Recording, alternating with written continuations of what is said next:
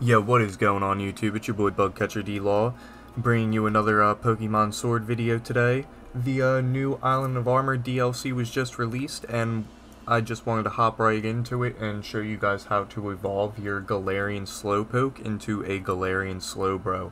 So, much like the normal wild area in the game when it first came out, you could find items like underneath of trees and laying on the ground, little sparkles on the ground. You'll pick the items up and so on and so forth.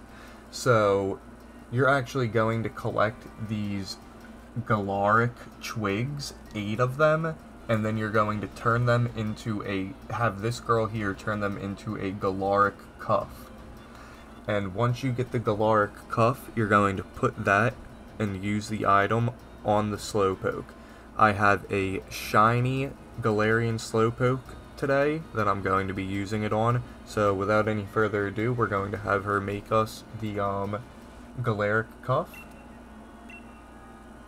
and then we're going to proceed with evolving our shiny. I do have a second shiny as well when we figure out how to get Slowking, Galarian Slowking. I will definitely make a video for that as well. So here she just finished up making the Galaric cuff.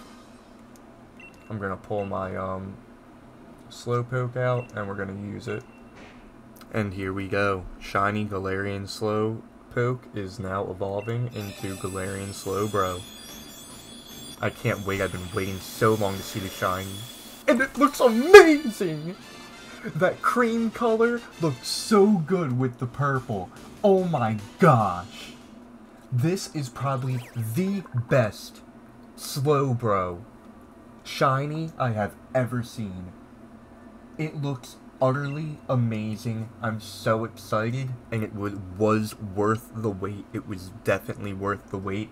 This new DLC has been super fun, super amazing, and I can't wait to play more and more and more.